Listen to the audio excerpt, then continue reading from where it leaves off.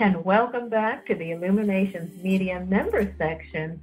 We have our excellent guest, Anthony Peake, who's discussing his world-staggering book, and I'm just so excited to grab it, The Infinite Minefield, The Quest to Find the Gateway to Higher Consciousness. And that's what this is all about. It's about raising that consciousness. So, Anthony, welcome back. Let's pick up where we left off. We were actually speaking about DMT, that molecule that comes from that pineal gland. Absolutely. I mean, one of the most fascinating discoveries I made in recent years was reading a series of books on dimethyltryptamine and ayahuasca. Maybe if we move into ayahuasca, and then I'll move in from ayahuasca into the ethnobotany of it all, and then into the neurology and where there is evidence that DMT is created in the brain. Dimethyltryptamine is probably one of the most powerful, if not the most powerful, hallucinogens ever discovered. But on top of this, it is generally not called an hallucinogen. The technical term is an entheogen. And it's called an entheogen because the word entheogen means God inside. And people believe that when you take dimethyltryptamine, you encounter something deep within yourself that is your own divinity, that is part of God that's inside you. Now, one of the fascinating things about DMT is that it has been known for many centuries by various civilizations around the world under different formats. And again, in the book, as part of my journey through history, I discuss the way in which certain substances have been used to open up the higher self, open up the mind, open up into the inner world of consciousness. And I'm reminded of substances such as soma, which was very, very popular in the Indo-European nations and in very much the Aryans in Iran and places like that. Then you have a substance called kykeon, which was used by the ancient Greeks, the Eleusinian mysteries. And again, this was supposed to be a substance that was drunk and people went into alternate states of reality. And in fact, the word ambrosia also has the same roots, the food of the gods. It's also substances that you can take that allow you to become a god or think like a god or perceive like a god. But the most fascinating area of this is the ayahuasca. And ayahuasca is a drink, a brew, that is made in Latin America, and particularly in Amazonia, in Peru and northern Brazil. And what ayahuasca is a mixture of two plants that are found in Amazonia, a substance called Banisteriopsis caapi and Psychioptera viridas. Now, these two plants are mixed together, and when they are mixed together, they create this brew called ayahuasca. Now, what is intriguing about ayahuasca is that there are somewhere in the region of at least 50,000 separate plants in Amazon. Of those, the shamans picked two to mix together in a very specific format to create ayahuasca. When they were asked by the anthropologists why they picked these two plants, the response was quite specific. They said, the plants told us to. And of course, shamans are able to take themselves into alternate states of consciousness by just going into trance states. That's why they're shamans. when the shamans went into the trance states, they would encounter creatures in their trance states, in their shamanic traveling. Generally, the beings that they would encounter would be snakes, large snakes. And it was the snakes that said, take these two plants and mix them together, because this will allow other people, non-shamans, to appreciate your world. Now, what is intriguing about the two plants is one of them contains DMT. And I think it's I'm never quite sure which one contains DMT and which one doesn't, but one of the two contains DMT. If you took this plant, I think it's Psychiotra viridas, if you took the plant and you chewed it and swallowed it and it went into your stomach, it would have absolutely no effect, even though it contains DMT. The reason it wouldn't have any effect is inside your stomach is an enzyme called MAO. And MAO, it literally inhibits and stops the DMT going from the stomach into the bloodstream. It literally stops it. However, the Banisterius caapi has in it something called an MAO inhibitor. So within that is a chemical that stops the MAO, stopping the DMT going into the bloodstream. The shamans knew this. How did they know this? If they were just having an hallucination whereby they were just encountering beings in their dreams, how did those beings know that? It is clear that these beings that communicated to them knew, because they are actual real entities that exist in intradimensional space. Interesting. And they were using the shamans to allow themselves to come through into this world via the ayahuasca plant. Because people who take ayahuasca, one of the major things they describe are snakes. They see snakes. Snakes talk to them. One of the most famous books on this is written by a guy called Jeremy Narby. And in this book, Jeremy Narby describes the snakes communicating with him. The snakes are DNA. The snakes are the symbols of our own DNA communicating with us. It's the DNA wanting us to communicate with itself. Yeah. Which is fascinating. It really is. Well, it gets even more intriguing now, because it has long been suggested that DMT is a very strange substance. It's found in virtually everything. It's virtually everywhere. In fact, one researcher jokingly said, it's more surprising to find something that doesn't have DMT in it.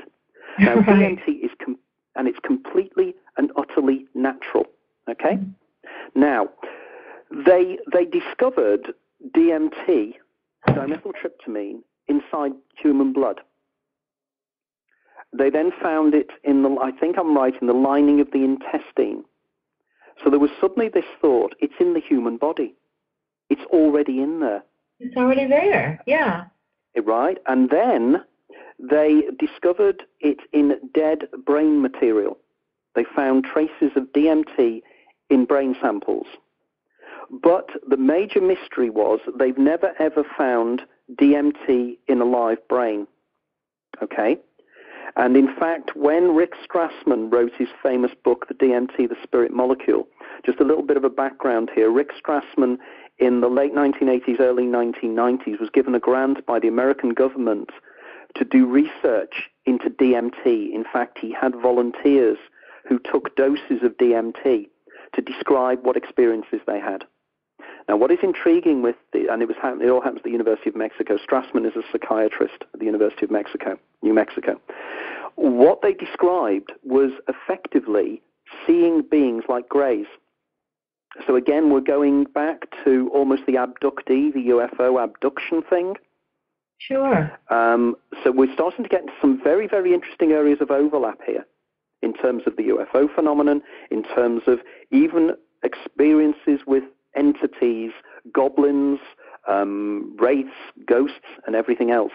These creatures are very, very similar in terms of typology. In fact, for instance, if you read the work of Aleister Crowley, the Black Magician, right. He encountered a being called Aiwass during one of his trips, as it were. If you look at his drawings of Awas, and you look at the cover of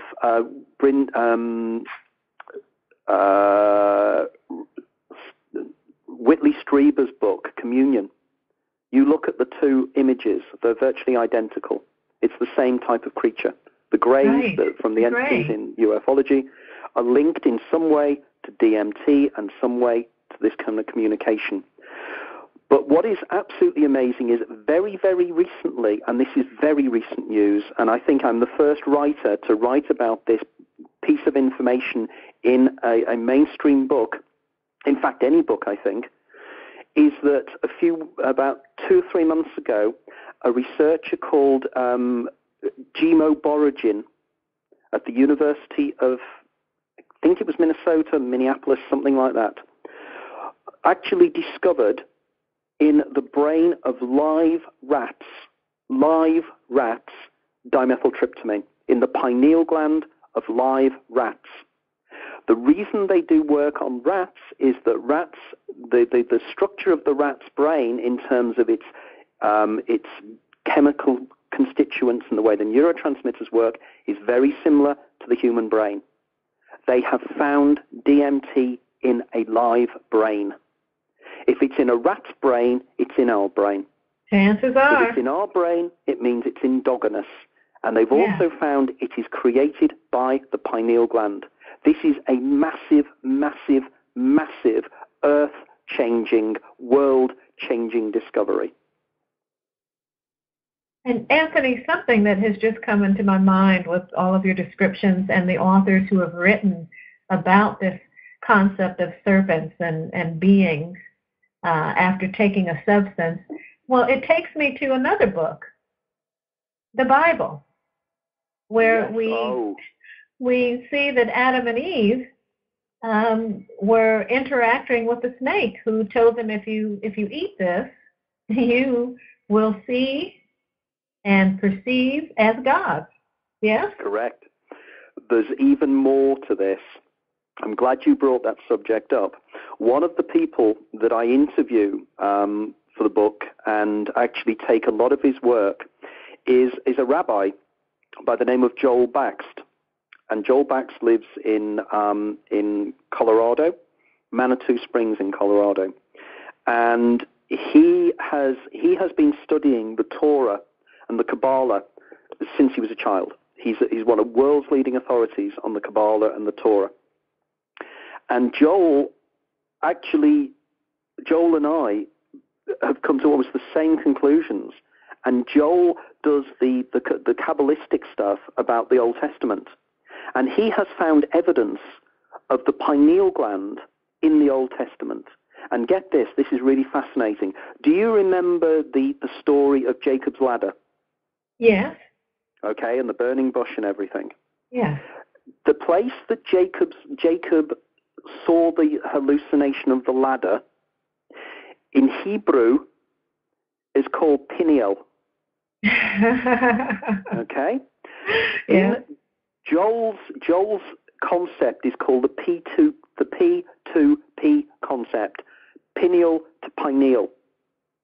And he believes that the derivatives of the word are identical and that the linkage here is in plain sight. He's also found there are sections of the Torah that I cite in the book that Joel has described to me, in which the serpent is actually described directly in the Torah. So here we have the serpent symbolism here. But of course the great serpent symbolism is the Kundalini experience itself. Right. You know, the Kundalini is supposed to be a serpent or a snake rising up from the bottom of the spine up through and straight up into the brain to reach enlightenment. So the snakes are the symbols of this enlightenment.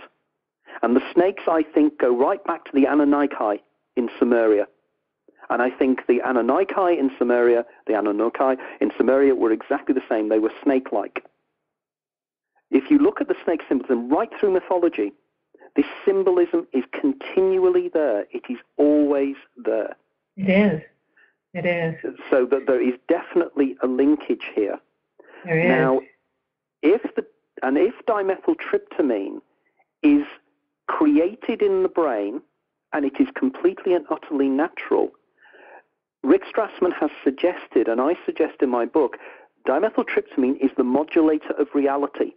It is dimethyltryptamine that creates the external reality that we see. In other words, we are existing in a dimethyltryptamine hallucination that is generated by DMT, which is created from information found in the 0 point field and the light within the 0 point field. So this is how we modulate and process the reality we see.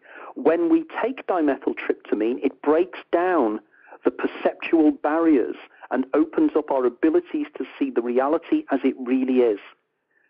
The idea of the reality behind the reality, the old Gnostic idea of the pleroma behind the visual illusion that is this world. So here we have even the Gnostic belief systems. It goes on and on. This book links everything. Yes. Now, Anthony, that takes me to alternate parallel realities. That here you are, you and I, you're there in the United Kingdom, I'm here in Seattle, Washington, and we're here interacting in real time, as they say. But then, of course, we go to sleep at night and we dream, and we have real experiences when we're dreaming. Are these parallel realities, or is one of the realities not real? What do you think? Well, that's it. It's how rooted can you go in this? People turn around to me and they say, the reality that we perceive, that you and I share, and we share with all our fellow human beings, is called consensual reality. And the reason we believe it to be the real reality is because you and I both share the same things. We can go out together and we will see something, and we will agree that we saw a red rose in a garden. So because we both see that red rose, we believe that that is evidence that that external reality is real. There's two things here that I'd like to focus in on. The first one is that there is now evidence, some strong evidence, and people have told me time and time again that when people are either taking ayahuasca, taking LSD, generally lucid dreaming, they have shared lucid dreams where they go into a lucid dream state and they meet somebody else, and they report back when they come back from the dream state, and they report back exactly the same things. If that is the case, that means that the dream reality that was experienced by those people is as consensual as this reality, in which case the criteria we apply to tell ourselves that this is real, i.e. we share it with somebody else, you can share it in a dream state, which means it's just as real. The second point is that if this universe is my creation of my mind, everybody else would agree with me about what they see, because they're all part of my universe, if that makes sense. It does. So in which case, if you meet somebody in a dream, which supposedly is a creation of your own subconscious, you will guarantee that you can't tell you're dreaming, because everybody you encounter in a dream also shares that reality and sees the same things you see in your dream. So we now have to think a little bit more deeper about exactly what we think about when we talk about dreaming, and particularly lucid dreaming. It is a state we go into, and it is an alternate state of consciousness. People I know lucid dream and they go back to the same places, and they walk around the same places, and they discover things about those places. These things are consistent. I don't know about you, but I have reoccurring dreams of the same place. I go to the same place. It's somewhere I've never been in this reality, but it's a place that's just as real to me when I dream. Right. And just to go back just a little bit, that the melatonin, certainly, when it gets dark, that's when the pineal begins to secrete that, and then that's when we go to sleep. But then the other, that DMT, which is also that brain chemistry, it's also excreted, but at a different time with a different type of experience. Yes, or at the same time. Sometimes they can work concurrently, because interestingly enough, the DMT and melatonin are very, very close. They're both tryptamines. So chemically, they are very close to each other. So in which case, in fact, there is an associate of mine called Beach Barrett who has suggested that endogenous internally generated DMT should actually be called metatonin. So we have melatonin and metatonin.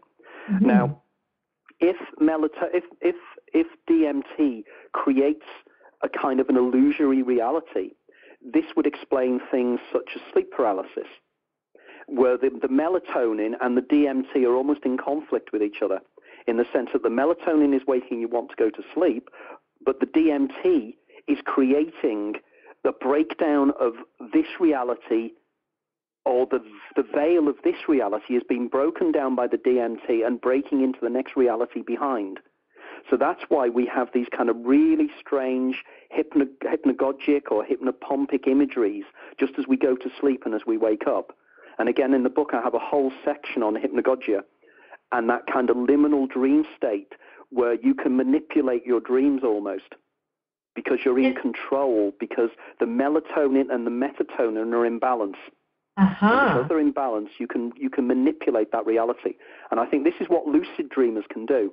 Lucid dreamers can balance the melatonin balance. Now, one thing before I forget, which is even more intriguing, is that the ancient Buddhists, or the Buddhists, believe that the soul enters the human body at the 49th day of gestation. Okay, it's a general belief in Buddhism. Intriguingly, at the 49th day of gestation, the pineal gland and the pituitary gland are a single unit, and it sits at the back of the throat of the embryo. Okay. As the baby grows and as it becomes more mature, the pineal gland and the pituitary gland move up from the back of the throat to the center of the head, where they finally stay. There is a theory that when they move up there, they've left a very tiny little duct that runs to the back of the throat. Now, if DMT is excreted by the pineal gland, it could mean on occasions some DMT can drip down the back of the throat. Now, there is a process called Kekara Mudra, and Kekara Mudra is what mystics do in the Far East. And what they do is they clip their tongue right back to the back of their throat so they can taste what they call the divine nectar. The divine nectar that they believe is divine nectar, that acidic taste, is literally endogenous DMT dripping down the back of the throat and being tasted. This is how powerful this hypothesis is. It can be taken from so many different angles.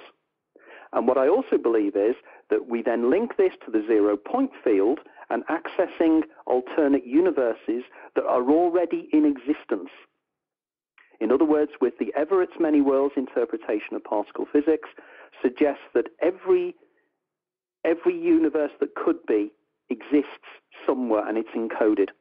If it's encoded in the zero-point field, it means we're existing in a huge, huge, huge computer program.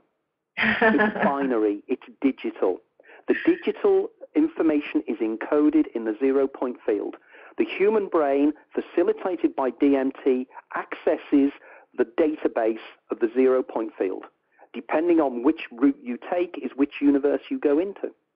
The Akashic record have anything to do with this? The Akashic record is the same thing. Yeah, the Akashic record is the original version, the Vedic description of the field, the information that's out there. What Irvin Laszlo and Bernard Heisch and various other researchers have said is that the Akashic field, it's a computer program, it's a huge database. But what is even more intriguing is that this hypothesis, my hypothesis, and the ideas of various other writers in this field, we are suggesting that human consciousness is just part of one great consciousness, which is effectively God. And we are part of that. And again, it's the teaching of all the religions, isn't it? Look for God within. Find the God within you. The God within can be found through entheogens, Remember I said earlier on, entheogens are drugs that actually give you access to the God within. Right. DMT gives you access to your own godliness inside yourself. Because all we need to do is to discover that we are but shards of God. We are something, we have something deep inside ourselves, which is part of a greater something. It's just we have forgotten of what we are. Have you ever heard the Bill Hicks monologue? You know Bill Hicks, the American comedian? Yeah. Please share. He did a very famous monologue where he turned around and he said, breaking news, young man on LSD discovers that, what was it now, matter is energy moved to a slow vibrational state, and that we are all one entity experiencing ourselves subjectively. Mm-hmm. How right that guy was. And you shall be as gods. There it is. Yep. It's the teachings of all the religions. It's the teachings specifically of the Gnostic Christians, the Sufis, the Kabbalists, all the mystery schools, the secret mystery schools of the great religions teach this. Buddhism always teaches it. So does Jainism, so does Hinduism. Hinduism has this contrast of Brahman. You know, the entity that is everything. In the Kabbalah, it's the Or Ein Sof, the everything that is everything. That is the computer program.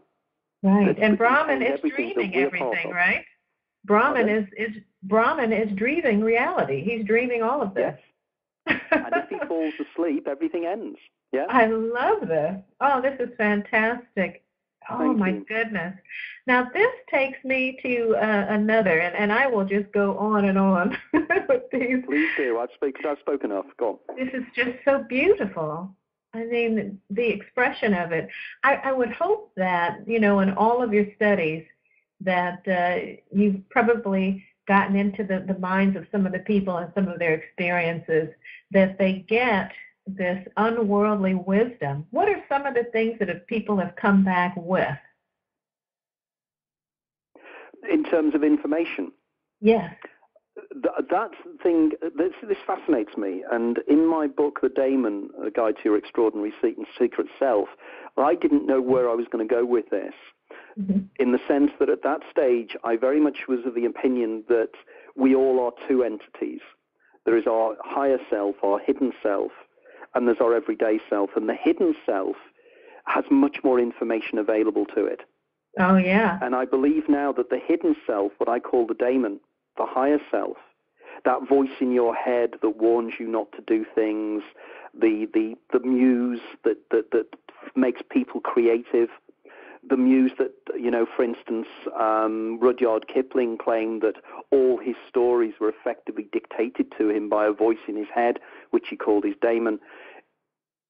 Sometimes when I write, for instance, I find the same kind of thing. This comes out of me. It's almost like it's a kind of possession, a spirit guide, a seizure. Mm-hmm. Because, of course, one of the things in my books I'm fascinated in is temporal lobe epilepsy, and the way in which temporal lobe epilepsy seems to open up these channels of communication with the higher self, with the part of you that is God. Now, again, if you look at the word seizure, what does seizure mean? It means to be seized, to be taken, to be grabbed, to be taken control of. The muse takes control of people, you know, when people are writing. Clearly that there is lots and lots of evidence for this kind of sensation. I also believe that people can access the future under these circumstances. I think that because of the way in which the 0-point field, the Akashic field works, of course time is an illusion created by the mind to stop everything happening at the same moment. And I believe that, and I discuss this again in my book, The Labyrinth of Time, I spend 380 pages discussing the mysteries, the philosophy, and the neurology of time perception. So, in fact, if anybody wants to really understand where I'm coming from, if they read my 4 or 5 books and then read this one, you will see how my ideas have been there all the time, and even I wasn't aware of where I was going. In other words, I started this journey not just arbitrarily going off in one direction without ever realizing that there was an end plan, that everything I was writing 5 or 6 years ago has meaning for what I'm writing now that I did not see at the time. Which I find... That's the process of life, yes? Yeah, I find it staggering. For instance, one of the things that really amazes me is that my book, the Philip K. Dick book, the biography of Philip K. Dick, the science fiction writer, I was asked to write that by my publisher. I didn't pitch for it. They approached me and said, we'd love you to write a biography of Philip K. Dick. It will open you up to a new market. More people will be interested in you because you know a little bit about the guy. After I just finished The Infinite Minefield, I start writing Philip K. Dick, reading everything about him, all his letters, the whole thing, interviewing people that knew him. And I started to find elements of The Infinite Minefield were actually manifesting in Philip K. Dick's life. Oh, wow. Things I'd written about, Philip K. Dick had been writing about. And it suddenly was, my word, this is a huge jigsaw puzzle, and the bits are all there, and I'm putting them together. Talk about parallel realities. Oh, totally. I find most of the time I pinch myself. I cannot believe. I get so excited about the things that are falling into place. And I can't understand why me? Why am I pulling this together? And that's not being vain. That is a genuine mystery. It's as if all the books I've read ever since I was a child have given me the information I need now to pull it all together. But then again, if it's my universe, that would happen anyway, wouldn't it? But Anthony, I'm in it too, and I can tell you why because nobody else could do it the way that you're doing it. That's why. Well, thank you. That's very kind of you to say. I'm not responsible for the truth, just for telling it, that's all.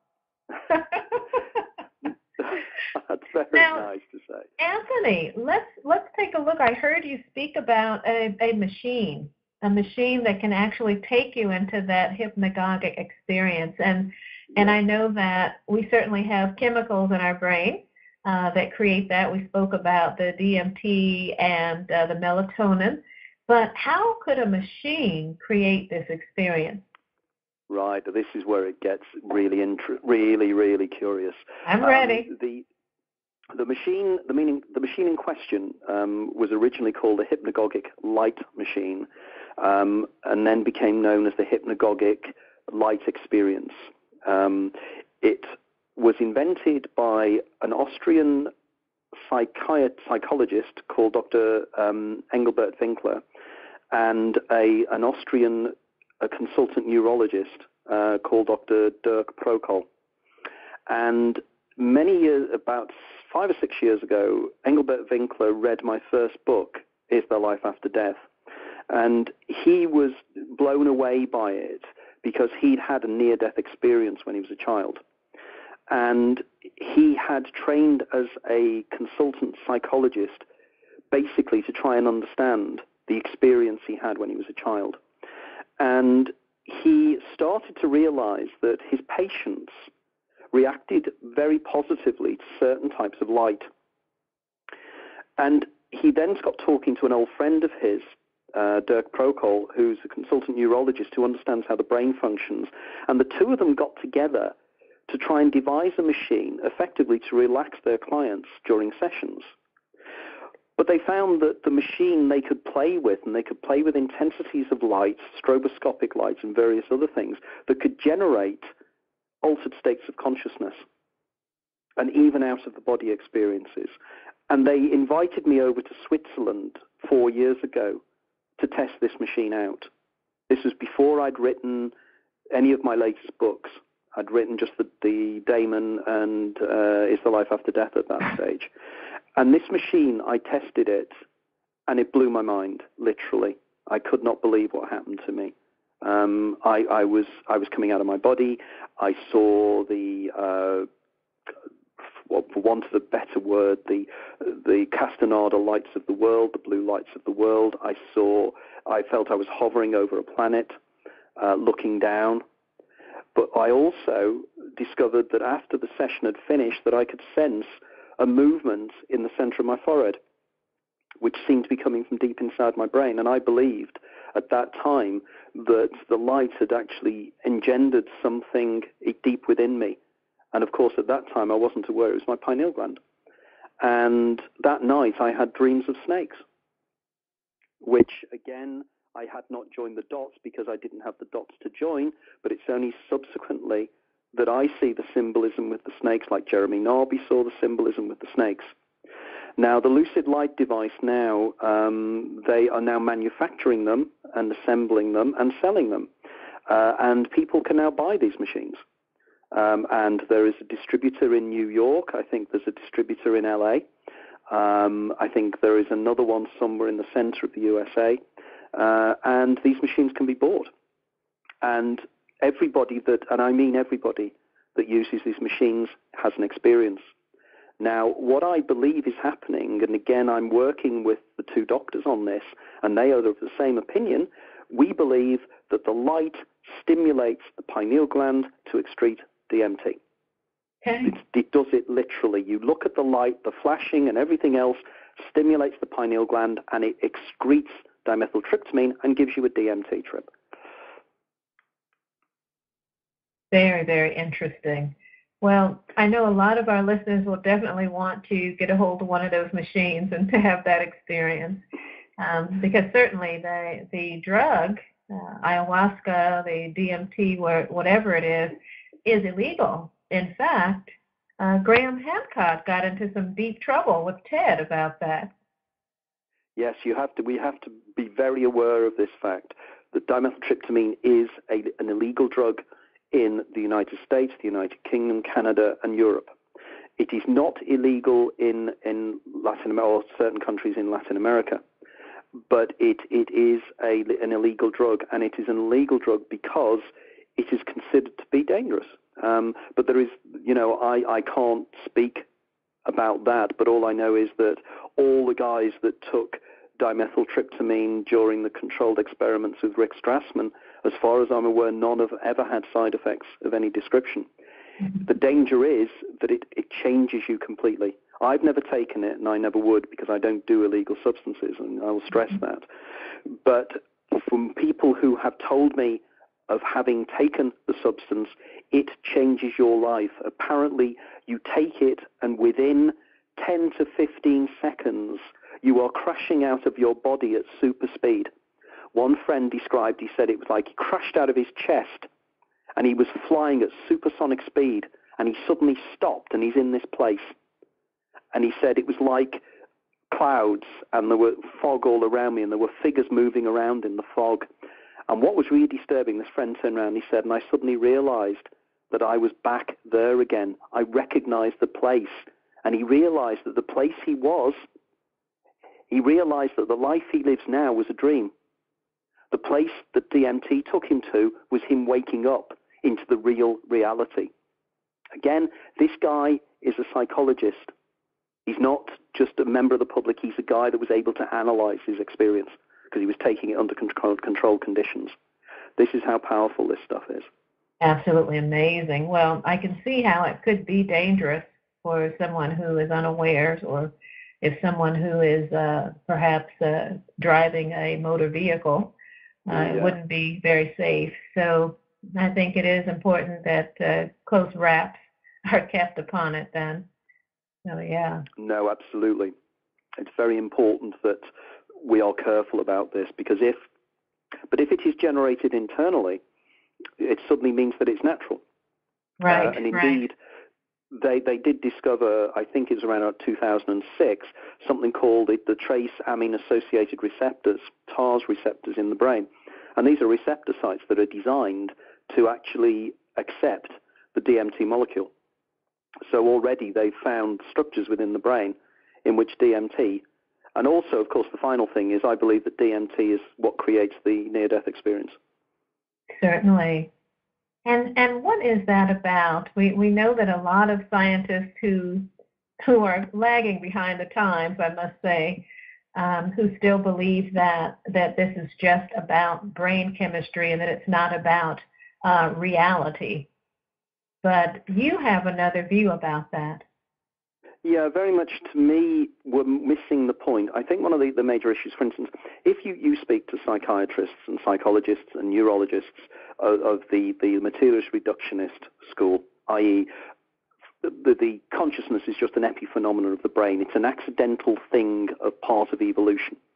How they can explain how this inanimate matter can create consciousness is a huge leap, which we're not even vaguely close to doing. But one of the things they turn around and they say is that all these substances do is create hallucinations. Okay?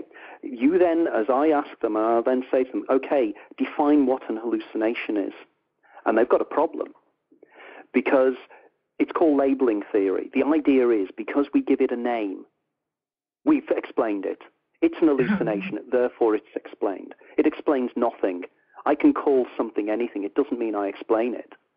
So to say an hallucination and to say that these chemicals create hallucinations, one could argue that the chemicals in the brain at this moment in time for both of us are creating an hallucination, which is called consensual reality, by the same logic and by applying exactly the same logic that they apply to hallucinations. So they have to be very, very careful when they make these glib statements. This is why people sometimes think I'm a materialist, because I say that the facilitator for this is brain chemistry. Because it is.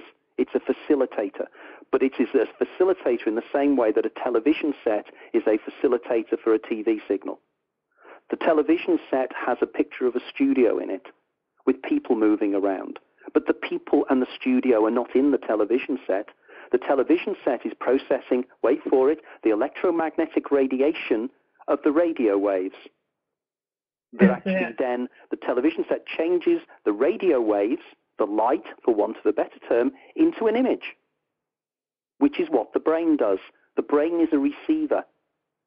It modulates information. In fact, in many ways, there could be a counter-argument to say that the brain actually attenuates information. There's far more information out there, and the brain just takes a small section and presents it to consciousness. This universe is far more interesting, far more fascinating.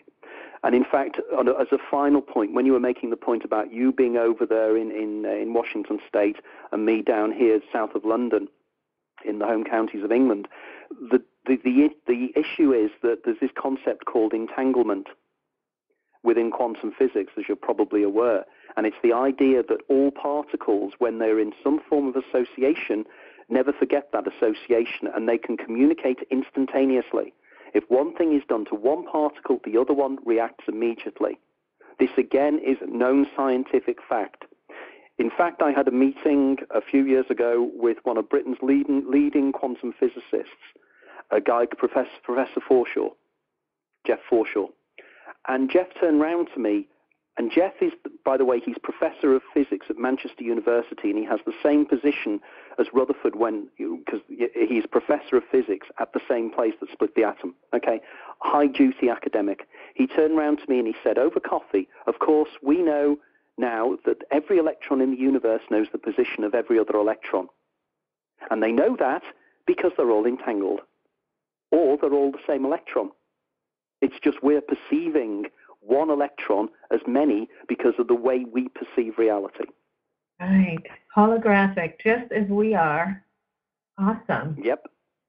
Hologram's the answer. I think if you start to think holographically and think of the brain as a hologram and working holographically, it starts to explain some of the great mysteries like the binding problem, which we won't have time to go into now, but it's one of the big issues of modern neurophysiology as to how we have the feeling that everything is happening simultaneously and how everything just seems to happen at this moment in the brain.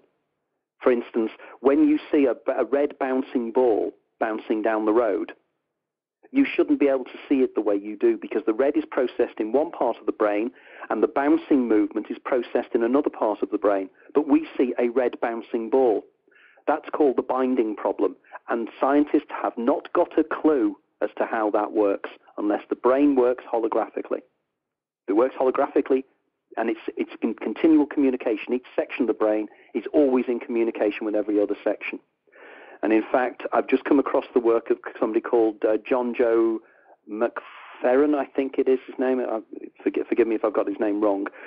But he's a research molecular biologist at the University of Surrey. And John Joe believes that consciousness is in the field around the neurons. When a neuron sends a message from one end to the other, it generates a very, very small electromagnetic field. There are trillions of neurons, billions of neurons in the brain. All of them create this electromagnetic field. And he believes that's where consciousness is. It's in the electromagnetic field. It's not in the neurons. You won't find consciousness in the brain because it isn't there. Right. It's the machine. It's just a machine. It's a meat machine, isn't it? Right, isn't it? Well, Anthony Peake, once again, you have brought us along on this fantastic journey. Oh, I mean, you've piqued the curiosity of all the listeners, and I know I'm going to get a lot of wonderful feedback. I invite everyone to go out and get The Infinite Mindfield, The Quest to Find the Gateway to Higher Consciousness. Anthony Peake, once again. I thank you so much for joining us, Anthony, and I know that you'll come back, and I know that you're going to have more information, especially about the binding, next time. Well, I just thank you for inviting me along tomorrow. It's been absolutely wonderful just chatting to you, as it was last time. I thoroughly enjoyed it. Awesome. All right. Well, until next time, I thank all of our members for joining us. And please make sure that you tell your friends about the fantastic voyages that we get to go on here on Illuminations Media Network. Peace and blessings.